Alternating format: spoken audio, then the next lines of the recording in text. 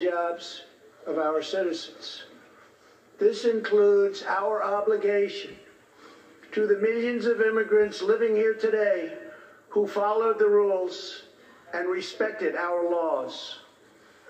Legal immigrants enrich our nation and strengthen our society in countless ways.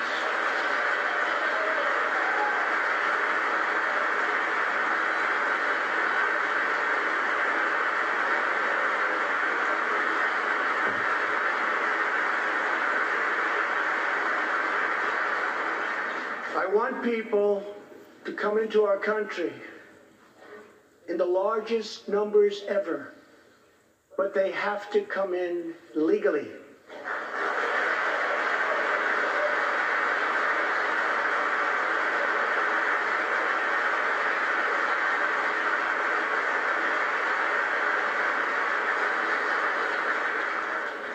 Tonight I am asking you to defend our very dangerous southern border out of love and devotion to our fellow citizens and to our country. No issue better illustrates the divide between America's working class and America's political class than illegal immigration. Wealthy politicians and donors push for open borders while living their lives behind walls and gates and guards.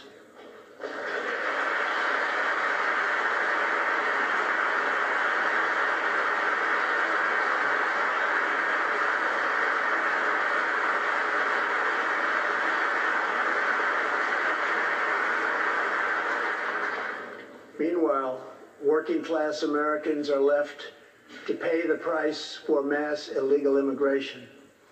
Reduced jobs, lower wages, overburdened schools, hospitals that are so crowded you can't get in, increased crime, and a depleted social safety net. Tolerance for illegal immigration is not compassionate. It is actually very cruel.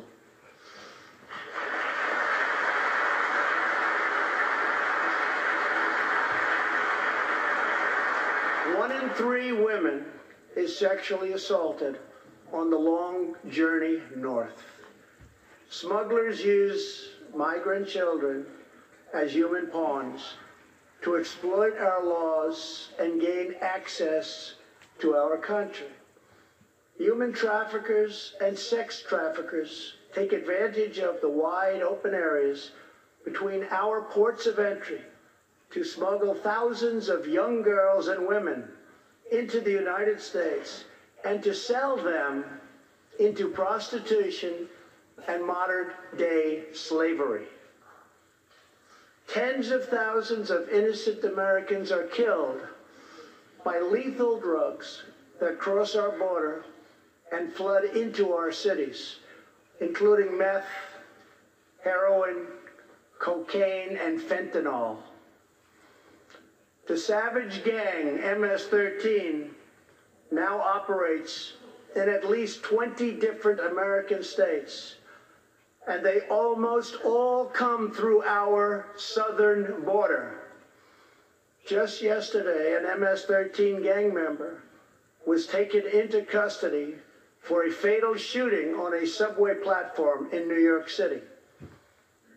We are removing these gang members by the thousands, but until we secure our border, they're going to keep streaming right back in. Year after year, countless Americans are murdered by criminal, illegal aliens. I've gotten to know many wonderful angel moms and dads and families. No one should ever have to suffer the horrible heartache that they have had to endure. Here tonight is Deborah Bissell. Just 3 weeks ago, Deborah's parents, Gerald and Sharon, were burglarized and shot to death in their Reno, Nevada home by an illegal alien. They were in their 80s and are survived by 4 children, 11 grandchildren, and 20 great-grandchildren. Also here tonight are Gerald and Sharon's granddaughter, Heather, and great-granddaughter, Madison. To Deborah, Heather, Madison, please stand. Few can understand your pain. Thank you, and thank you for being here. Thank you very much.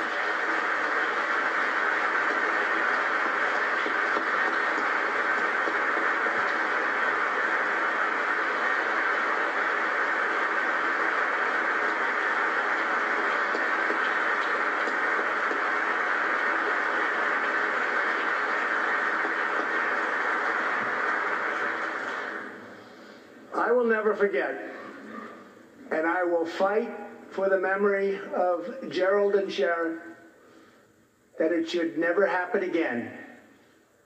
Not one more American life should be lost because our nation failed to control its very dangerous border. In the last 2 years, our brave ICE officers made 266,000 arrests of criminal aliens, including those charged or convicted of nearly 100,000 assaults, 30,000 sex crimes, and 4,000 killings or murders. We are joined tonight by one of those law enforcement heroes, ICE Special Agent Elvin Hernandez. When Elvin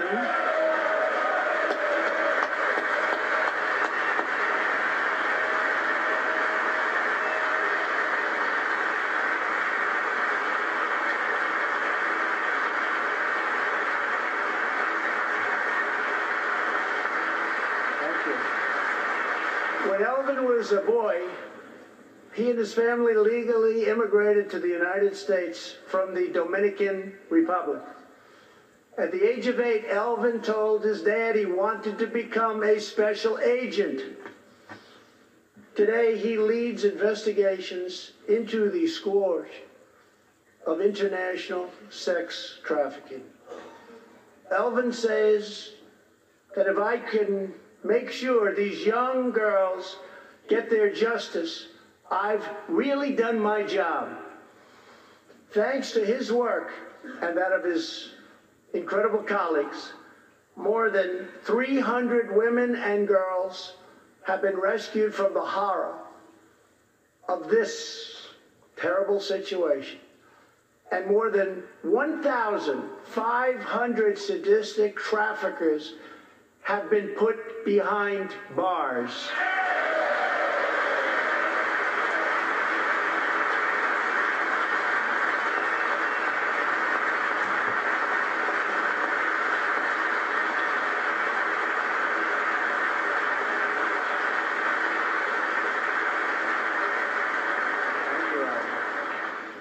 We will always support the brave men and women of law enforcement.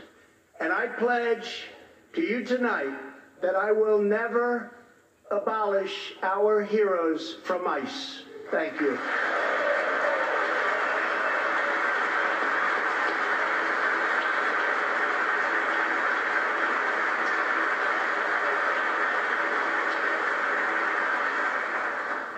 My administration has sent to Congress a common sense proposal to end the crisis on the southern border. It includes humanitarian assistance, more law enforcement, drug detection at our ports, closing loopholes that enable child smuggling, and plans for a new physical barrier or wall to secure the vast areas between our ports of entry. In the past, most of the people in this room voted for a wall, but the proper wall never got built. I will get it built.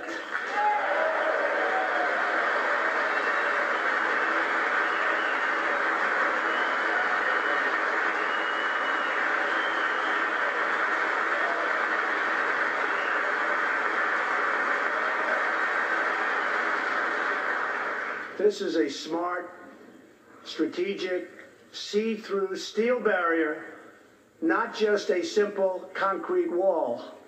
It will be deployed in the areas identified by the border agents as having the greatest need, and these agents will tell you where walls go up, illegal crossings go way, way down.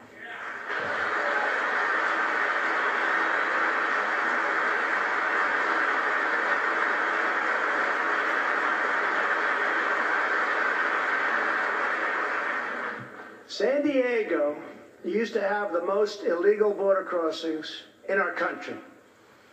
In response, a strong security wall was put in place. This powerful barrier almost completely ended illegal crossings. The border city of El Paso, Texas, used to have extremely high rates of violent crime, one of the highest in the entire country, and considered one of our nation's most dangerous cities.